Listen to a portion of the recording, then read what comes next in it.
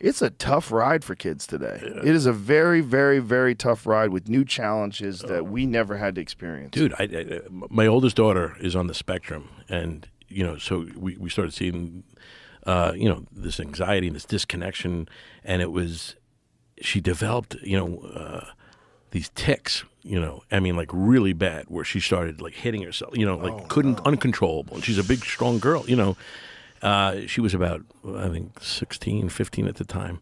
And, I remember, I mean, it was so scary for me that I had to lay on her at night and hold her down. And I'm pretty sure she was hitting so hard, and she's apologizing. She's like, "I'm sorry, that, like and I'm like, what are you kidding me?" It was just, it broke my heart. So we brought her to the hospital. We went to the hospital to find out we didn't even know what this was, and where it was coming from. So they got her to calm down, and she was still ticking and stuff. And I talked to the neurologist. Is that what it is? I guess, I don't know, the doctor, and I go, "What is this? What can we do?" And he basically said, she's developed these tics. It's like, this is something you're just going to have to learn to deal with. You're going to have a child like this, and you have to prepare yourself that you and your wife are going to have to, deal with this for the rest of your life this way. And I was like, there's got to be a different way. He's like, there's no way of really, we don't know, And I went, oh, man, it crushed me. So it was like me and my wife were like, what do we do?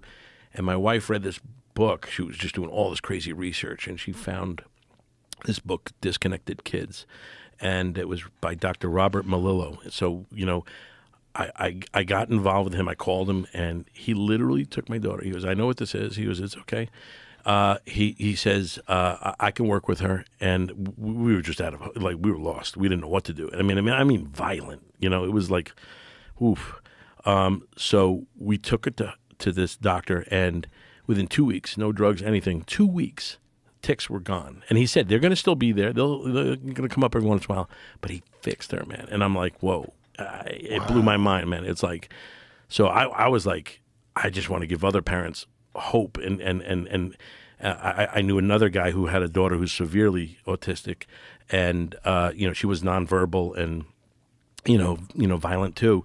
And he said he goes, I will, and he worked with them, and she's getting so much better and now in speaking, and it's an amazing thing this guy does. He's How's great. he doing it? What is he doing? I don't know at all. He works with the brainwaves, and again, not a doctor, but there's no medication in there involved, which was very important, because that's what they were recommending at the hospital. Right. Just put her on some medication. I'm like, and turn her into a zombie. Exactly. I go, I can't do that. And she's so much better now. She still has the tics every once in a while, but she's great. She's connected. He gets her connected. He does all these like brain things, and he works with the and how it all ties into the motor.